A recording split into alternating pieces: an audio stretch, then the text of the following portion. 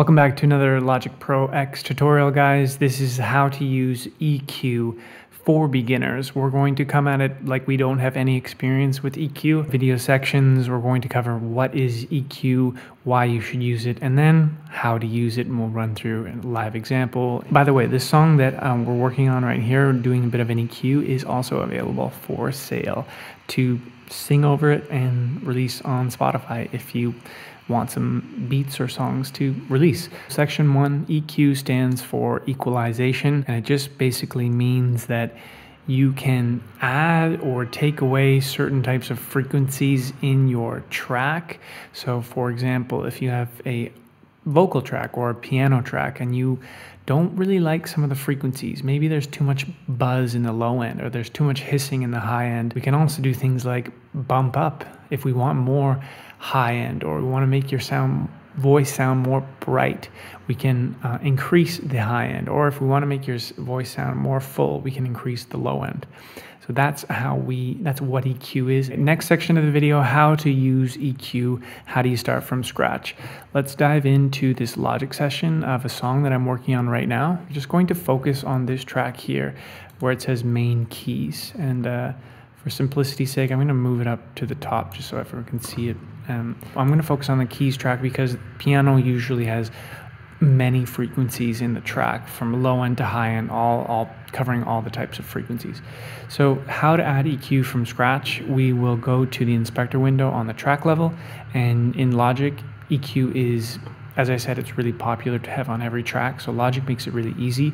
You can just click on this little box here that says EQ, and that's going to pop open the EQ native plugin that Logic gives us. So let's listen to it solo right now, and as when I play it, you'll see the frequencies actually popping up here because we're on Post Analyzer. When we are on Post Analyzer here, we'll be able to see the frequencies actually coming up from the piano, and that's really, really helpful. Okay, so here are the frequencies. To give you an idea of what the frequencies are and where they are, like what does 20 hertz mean, what does 20K, what does this 1 to 2K range mean? We can just click one of these bands here. Let's click this 2K band, we'll click it on, and then we can click this dot and drop it down. So that means we will be decreasing the frequencies at 2K here, and then if we go above, that means we're raising the frequencies at 2K. And also these frequencies here, it's creating this kind of oval shape for us. So if we don't want that, we can always bring that in and only take out the frequencies right at 2K, or sorry, increase those frequencies, or if we want to take them out at 2K, we drop them down. Play our piano, and then we'll start taking away frequencies, and we'll start adding frequencies so you can hear what the difference is.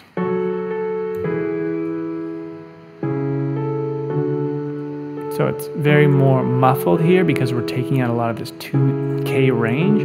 Watch what happens when I increase it.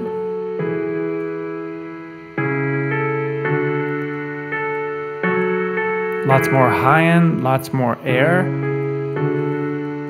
Let's do 1K.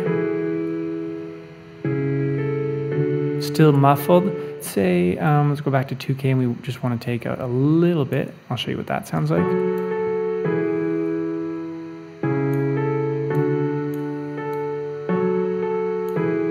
Just taking out this frequency right here, you can almost see it. You can see that little waveform coming up.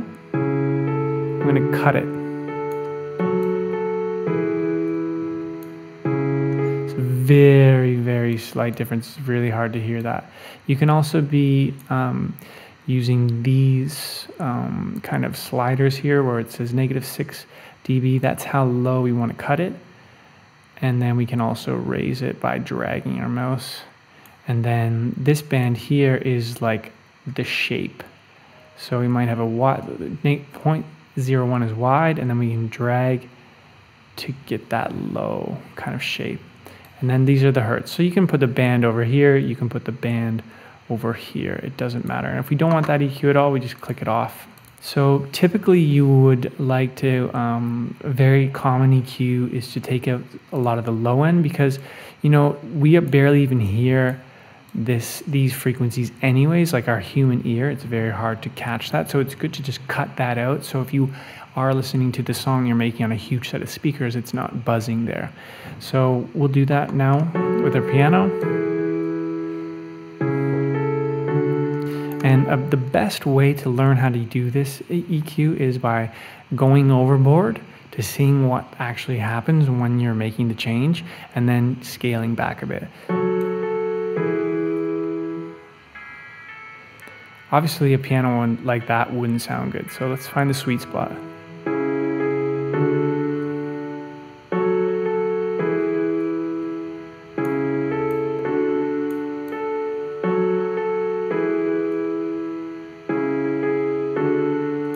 So I like it there. You can see I'm cutting a bit of the low end here, just like a little bit.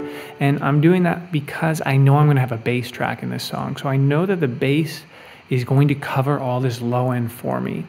And so I don't need that low end in the piano. I want it to be present a little bit, but I don't need it there because the bass is going to be covering it.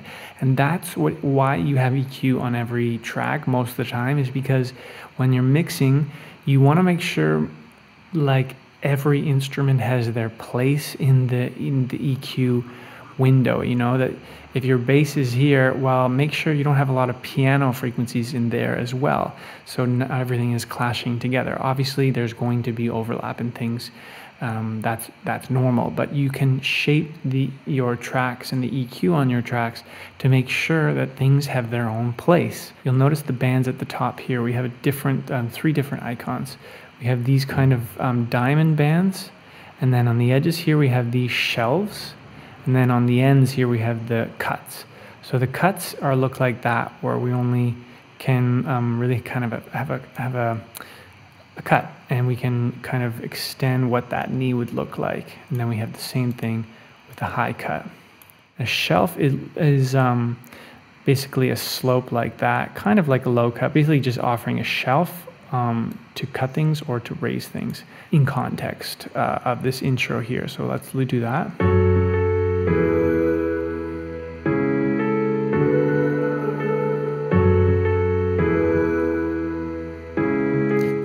That sounds fine to me. The best way to start if you're just starting with EQ is to use the presets that Logic gives you in EQ. So open up your EQ and go to the presets here where you have drums, keyboards, guitar, all these presets, where if you're trying to EQ your guitar and you have an acoustic guitar, just open up the acoustic guitar EQ preset and you'll see what Logic gives you as a shape. So they've cut some low in here, they've raised around about 2.5K with a bit of a shelf and to get some air. Very simple shape. You can see keyboards like a grand piano, EQ1, very hardly taking out any low end, nice boosts here. So very simple.